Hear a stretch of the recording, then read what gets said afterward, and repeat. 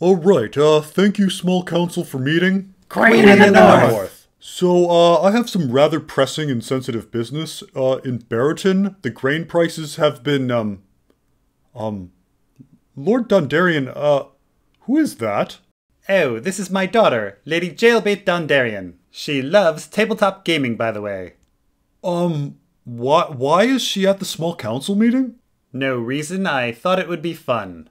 Dude, you can't just bring anybody in here. This is sensitive queen's business. Why the fuck do we have these marbles? And Lord Oakhart, is that an orange? Oh, yeah. I lost my marble. Oh my god, you guys suck. Sir, we have news from Bear Island. Your ancestor Chadwick has taken the island by force with an army and is marrying the She-Hulk. He is claiming to be the true heir to the North. Oh dear, what should we do? Let me resolve the dispute. After all you need is 20 good men.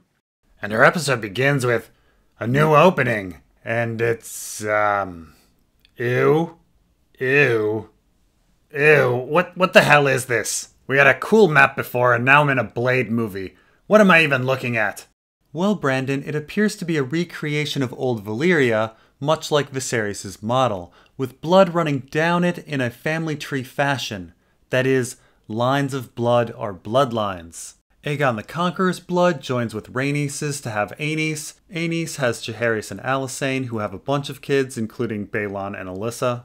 Meanwhile, in the background, I think that's Rhaenys and maybe Corlys, as he's not part of the main bloodline. But back with the main flow, we have Viserys and his cousin Aemma, and then we see a flow for Daemon and maybe their third dead brother Aegon. Then Viserys' blood goes to Rhaenyra. Oh, wow. I just have one question. How the fuck is anyone supposed to pick up on that? You're psychotic about the series, and even you are unsure what the hell you're looking at. Could they have not just put names underneath the seals? Anyway, we then get some weird crabs feeding on some dead and living bodies. This world has dire wolves, manticores, and dragons, so I suppose I can believe in flesh-eating crabs. That said, I have no idea how this guy survived the tide coming in. And then we get a discussion of one of the greatest knights who ever lived, Sir Ryam motherfucking Redwine, who died in his sleep. Sir Ryam motherfucking Redwine? Jon Snow's childhood idol? Sir Ryam motherfucking Redwine, the man who inspired Bran to want to become a Kingsguard. Sir Ryam motherfucking Redwine, who Sansa dreamed would save her from King's Landing? Sir Ryam motherfucking Redwine, whose memory inspires Loras to join the Kingsguard. Sir Ryam motherfucking Redwine, whose greatness made Jaime feel ashamed and want to be a better man? Whatever, he died, and Corlys is pretty upset about the Stepstone situation, but Viserys doesn't want to do anything, and so Rhaenyra recommends, using their dragons, a solution that is so obvious I'm not sure why Corlys didn't recommend it. I mean, there are only 4 dragon riders in the entire world at this point. Daemon, Rhaenyra, Rhaenys, and Laenor. Corlys is married to one and the father of another. Seems like it would have crossed his mind. Maybe he's super protective of his wife? I mean, once the war starts, he's not. And that's dragon versus dragon combat. This is just slaughtering people. Well, to be fair, this is George R. R. Martin's screw-up, not Ryan Condal's. Anyway, to distract Rhaenyra, she's sent off to choose Ryam motherfucking Redwine's replacement. And I do have to say, it's quite an interview process. Miss Lin, thank you for coming in. I know it was a long flight from Singapore to New York, and we appreciate it. You have a very impressive resume, and we know the writing sample test that we just put you through was grueling. By the way, for our own reference, we spent 80 man-hours crafting this battle rhino to represent you. Eric and HR really put in some overtime on this one. So our first question we'd like to ask you is... Wait, hold on, we're only accepting applicants with Masters in Public Administration, so thanks for coming in. Can I have the rhino? No. Anyway, of the job applicants, Rhaenyra is only impressed with Criston Cole, as he has actual combat experience in a show-only year-long Dornish incursion in the Dornish Marches, which really makes Royce Karen here look like a douche, considering that Nightsong is also in the Marches. But anyway, Sir Criston gets the job, and at least according to the Inside the Episode, we're supposed to be impressed with Rhaenyra's thinking. Except, yeah, she totally gets it wrong. I mean, combat experience is fine and all, but let's look at what actually kills kings. Aegon dies of natural causes, Aenys dies of natural causes, a rumored poisoning, Maegor, after losing allies, is killed by the throne, which means he either was killed by suicide, or a builder, or the queen, or his own Kingsguard, and Jaehaerys dies of natural causes, or maybe a poisoning. So at least with the past kings, it seems like loyalty, or the ability to recognize poison, are the most important things. I mean, sure, I guess if a bunch of Dornish spearmen somehow make it into the Red Keep, Criston Cole would be great. But character is a lot more important than ability in this case. And considering that this choice here contributes to Rhaenyra's downfall, really this scene makes her look stupid and naive. Which is fine, she's young and learning. I think the scene totally works, it's just really weird that the showrunners were going for the exact opposite.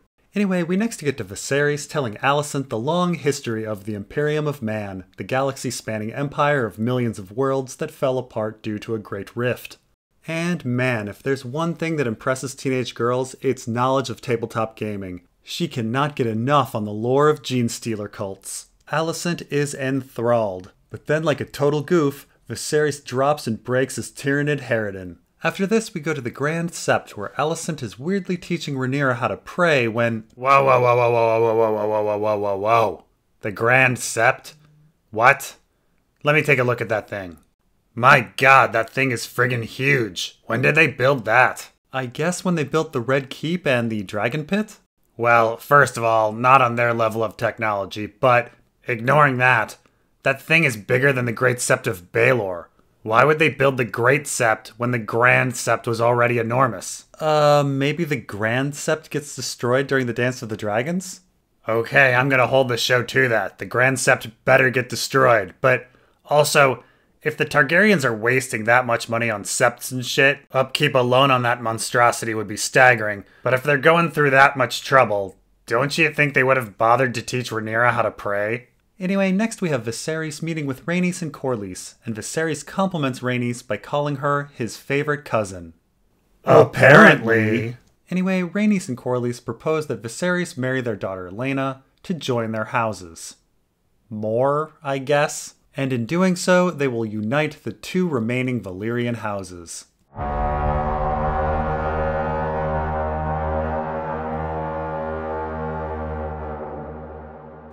I apologize for being late. Who are you? Bartimos Celtigar, Lord of Claw Isle. Bartimos Celtigar? The Bartimos Celtigar? Oh, wow. It's an honor. I'm sorry that it seems they've cut House Celtigar from the show. I certainly don't know why. The show could have used a little bit more Bartimos Celtigar, the Crab Prince.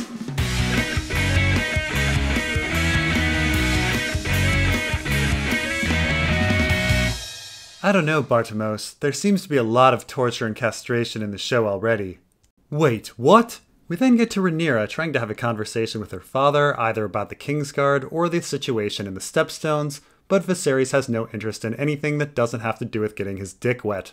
And then we get to Viserys with his hands stuffed in a bowl of maggots. Hot branding irons and bowls filled with maggots. Totally better than just putting a blanket on the damn throne. Viserys then asks Mellos and Hightower about the marriage to Laena Velaryon, and they lie and say it's a good idea, but it sucks to be you. Viserys then goes to meet 12-year-old Laena, and they discuss how there is a broken arrow out there. But yes, Vhagar is missing and apparently hanging out around Driftmark. It doesn't really make sense that the Crown wouldn't be very worried that the most dangerous force in the world is loose. I think it completely makes sense. Viserys can't fuck Vhagar. I suppose not, though we have to forgive the show as they are filling perhaps one of the biggest George R. R. Martin plot holes in Fire and Blood. How Laena, a girl who lives on Driftmark and is part of a family feuding with Viserys, comes to ride Vhagar, Viserys' father's old mount. Anyway, Laena then reveals that her mother told her that she wouldn't have to bed Viserys until she was 14, which makes Viserys squirm. You know, at first I thought this was because it highlighted her age and Viserys didn't like that idea, but then later he beds a 15-year-old girl, so it seems the real problem was that Viserys wouldn't get to have sex for 2 years. We then get to Rhaenys, who has just read a book called Fire and Blood and gives a detailed synopsis to Rhaenyra. Viserys will remarry, he will have more kids, and they will try to usurp Rhaenyra because they don't want a woman on the throne. Yup, that's pretty much the story. Yeah, Rhaenys looks really smart until she ends the whole speech with, "Your father is no fool."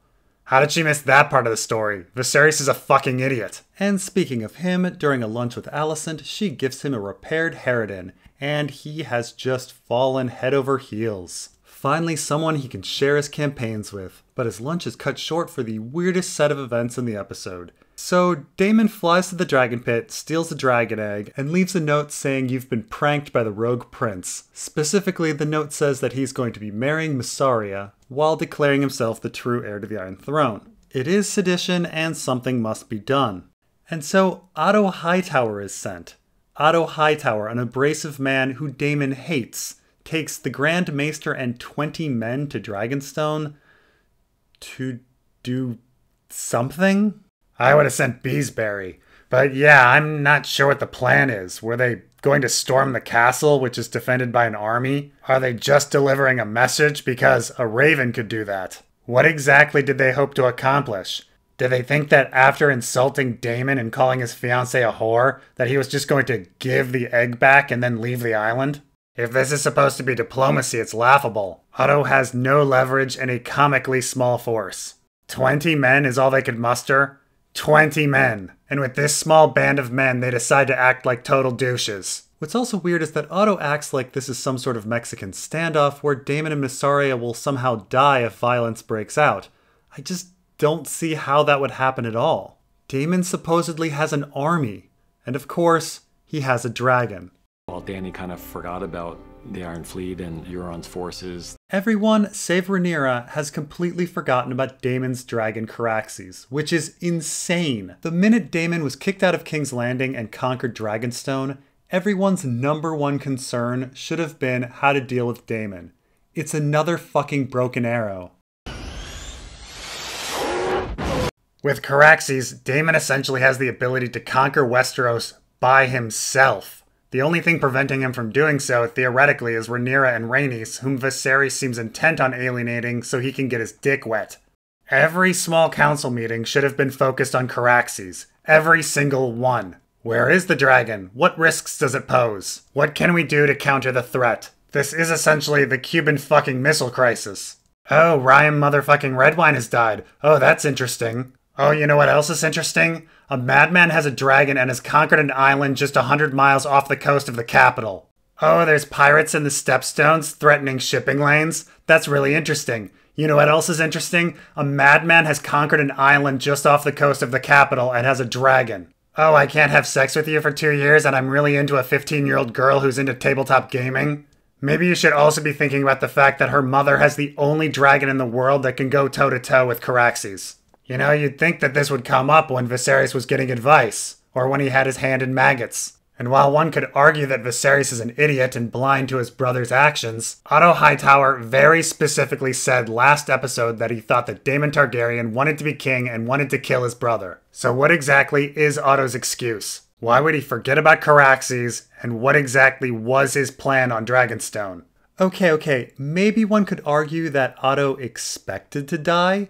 He orders Alicent to fuck right before he leaves, and he brings Criston Cole, the guy who sucker-flailed Daemon, to the island. Maybe he totally wanted an altercation, and that's why he's so insulting.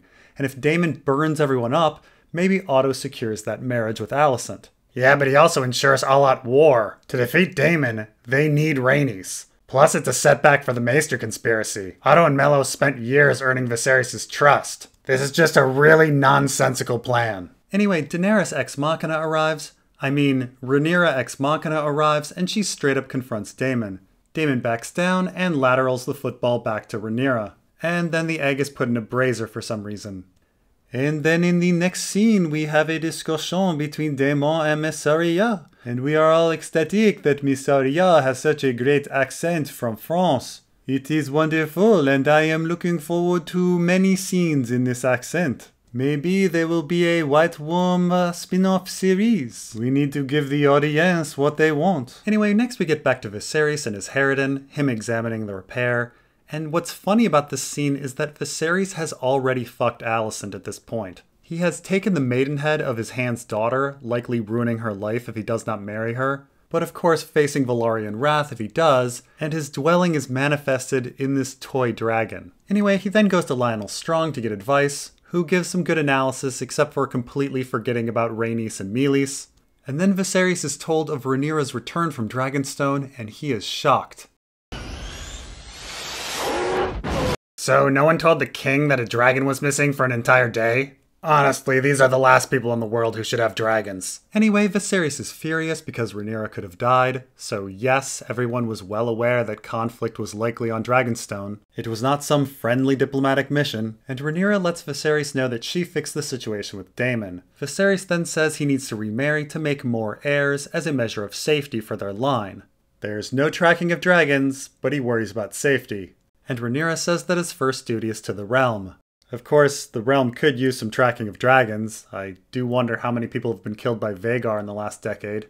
And then we get this bizarre small council scene where no one notices that Alicent Hightower is in the room. Corlys gets all arrogant and ready for the announcement, and Rhaenyra gives an approving look to her father. Not a single person is like, why is Alicent Hightower in the room? It didn't clue anybody into the fact that something might be off. They have these marbles that ensure that only real members of the council can join, and then some random teenage girl is standing there. Nobody thought that was weird. Of course, this is all done just so we can have a Rhaenyra-Alicent face-to-face reaction, something that could have easily been done afterwards. And then we get Corlys talking with someone, obviously Daemon, and we get the slow reveal that it is, after all, Daemon. And for some reason, Daemon is not wearing Dark Sister, but a Valyrian sword with a clamshell pummel. Did someone confuse Valyrian with Valarian? Anyway, Corlys convinces Daemon to go to war, and we return to the Stepstones and we see Craghas Crabfeeder, bookending the episode and leading us into episode 3. You made it. All are welcome. The bar is to the right, the buffet is in the back. The message.